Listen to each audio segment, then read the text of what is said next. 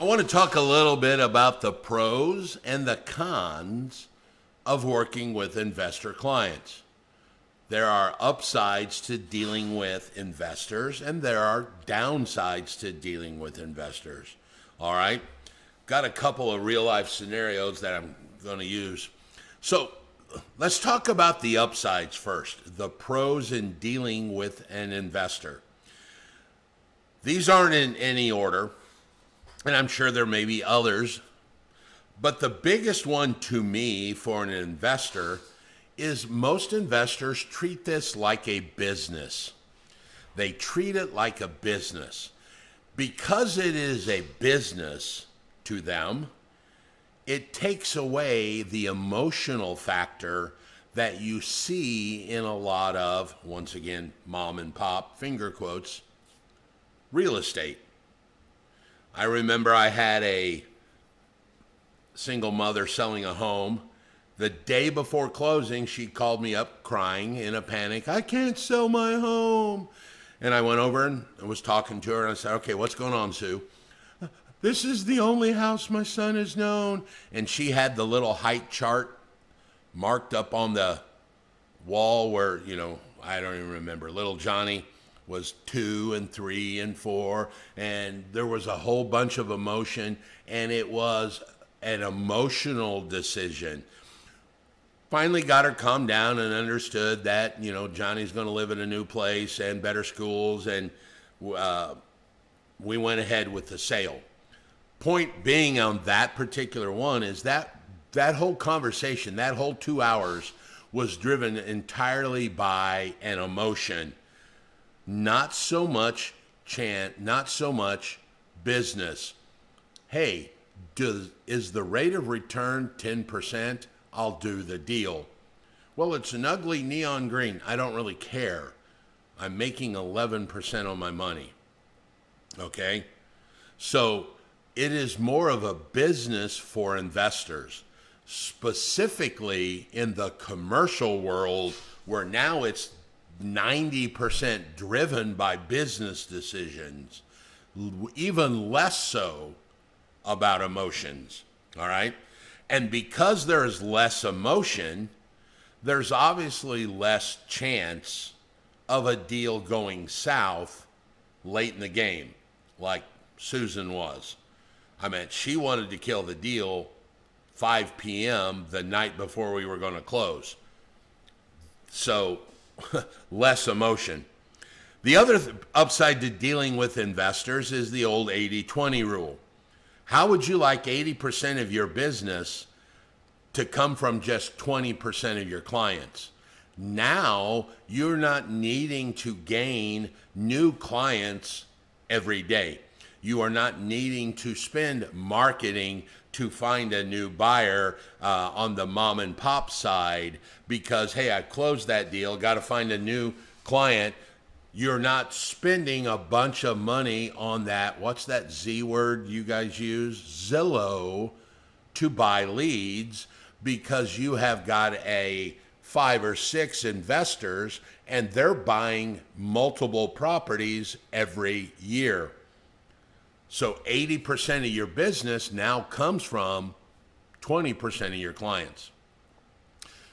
What I just mentioned, one investor may do 4, 5, 6, 10 deals a year, specifically if they're in that fix and flip strategy, which one creates 2 sides for you.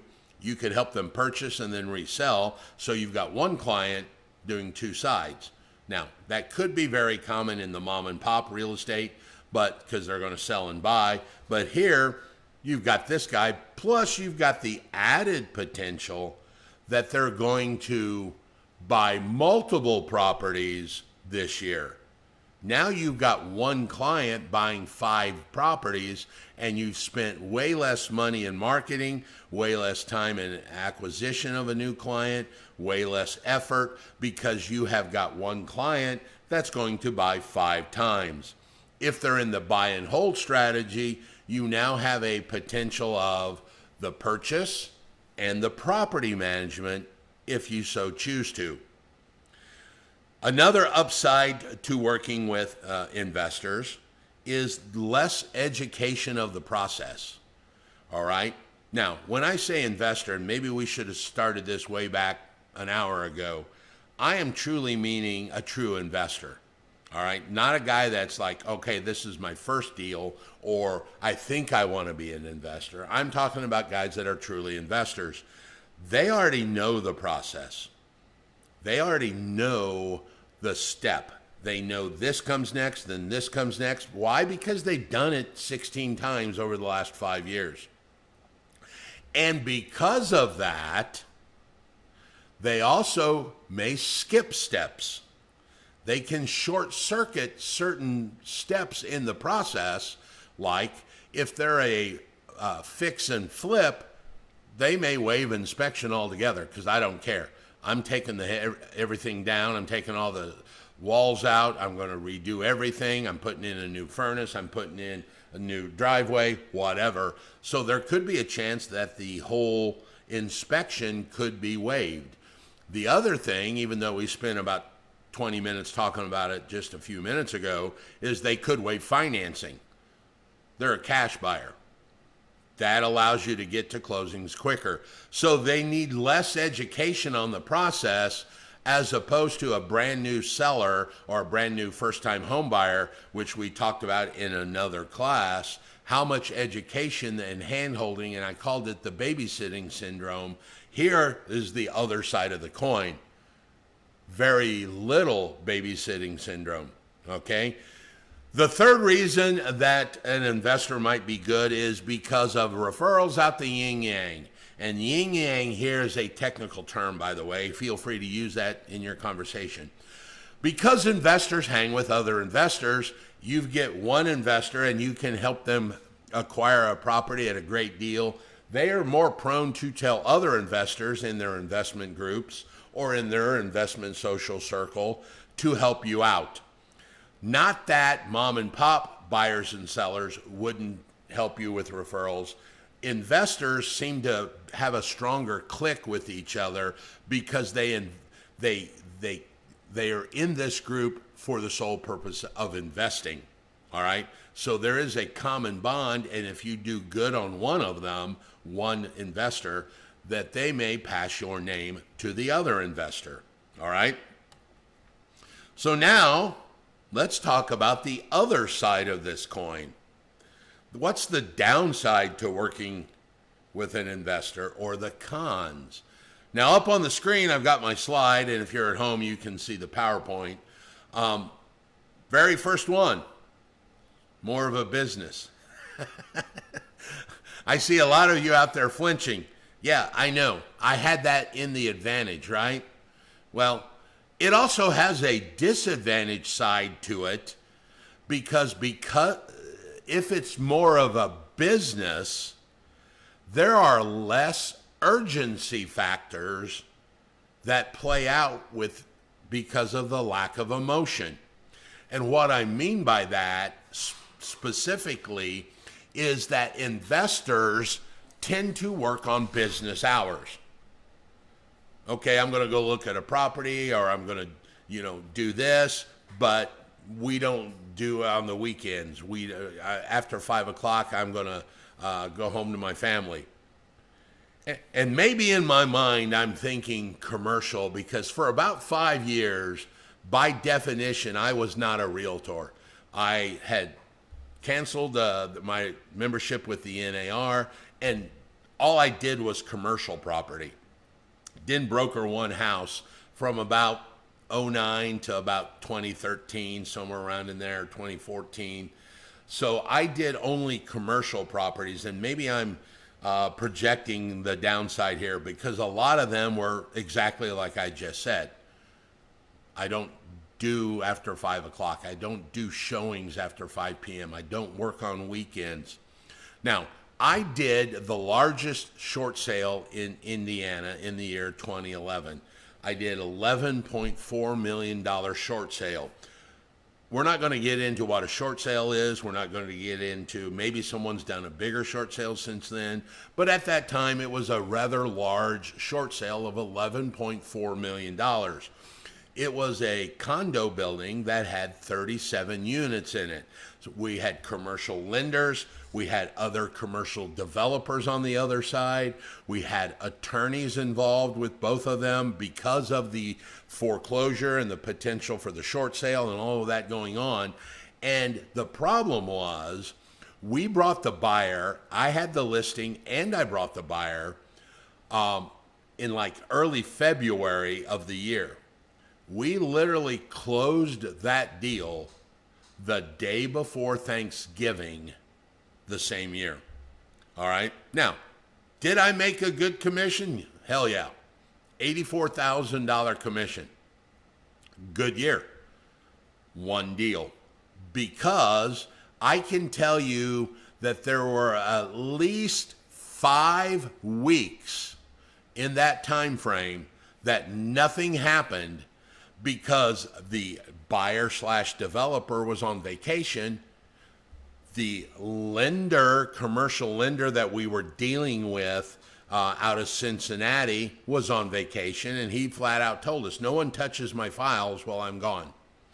The attorney happened to be, both attorneys actually were gone the same week. So because it was more of a business transaction, it actually took tremendously long time to complete. So I put that in the downside because of the fact it is business. There's no urgency. Your mom and pop buyer's like, dude, I want to close tomorrow. I got to get my kid in this new school district. We want to start painting our house, yada, yada, yada. We love the neighbors. Bob's close to work. All of that stuff now doesn't play out necessarily in the form of an investor trying to buy or sell. So it's more like a business. The other downside that I'm going to put in here is what they call the thief. There's a lot of investors that love to try and steal property.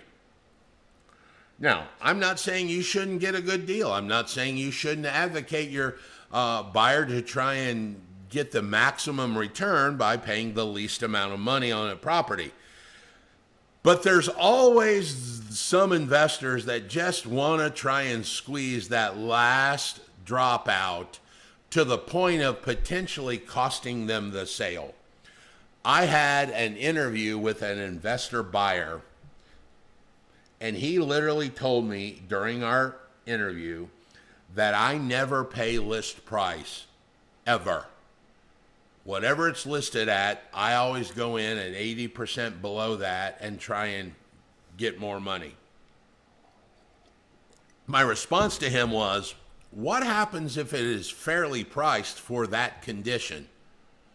$100,000 house, needs a bunch of rehab. They've got it marketed at 60. Are you telling me you still try and beat them up for another 20%? He said, yes, without a doubt.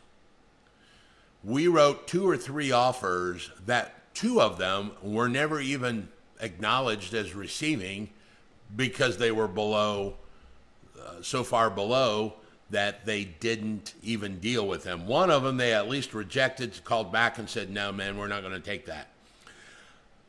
I only wrote 3 offers with him and eventually fired him because in my mind, his strategy of never paying market price or the list price actually was more detrimental to him. And I guess looking back at it, sitting on his side of the fence, if I got Raymond doing all of my work, writing offers and submitting offers, I don't really care if I write 40 today. Well, that's what he wanted to do. First day, he came into my office and said, I've got 16 properties I want to write offers on. So we talked about it, and every one of those was like 70 and 80% of what was listed at. Well, we ended up looking at one and subsequently got it rejected. And then we tried that 2 or 3 more times. And finally I said, look, dude, I'm wasting a lot of my time. I don't think you're ever going to find one that's going to be at 60, 70% of what it's listed at. And maybe I'm wrong, and that's up to you. But I actually fired that buyer because to me, he was not a buyer. He was a thief. He was a thief buyer. Now, if he finds one out of 50, maybe he can justify that. Maybe you can justify that as being the agent. The other problem is you, if you're working for that buyer, specifically if you're in a market out there that is a smaller market, meaning everybody knows everybody, you can actually gain a reputation as being the agent that works with investors, but you could gain a reputation as being the agent that always brings the offer that's 50% of the list price. Oh God, I got an offer from him again. Well, that's not even going to go through. So that may be something you don't want to get, that reputation as well. And trust me, we all know that. We all do it right now. You guys see some of you shaking your head. There are typically agents out there that gain a reputation. Maybe just not for investing. Maybe they're hard to work with. Maybe they can't close a deal. Maybe whatever the reason, you can't tell me that you haven't looked at an offer from another agent at some point and went, oh, crap. All right? Don't become that agent. And this is one of the ways how you wouldn't become. So one of the cons is don't work for investors that are always trying to steal properties. Now, I'm not saying they can't, just always trying to steal properties. All right? Hold on.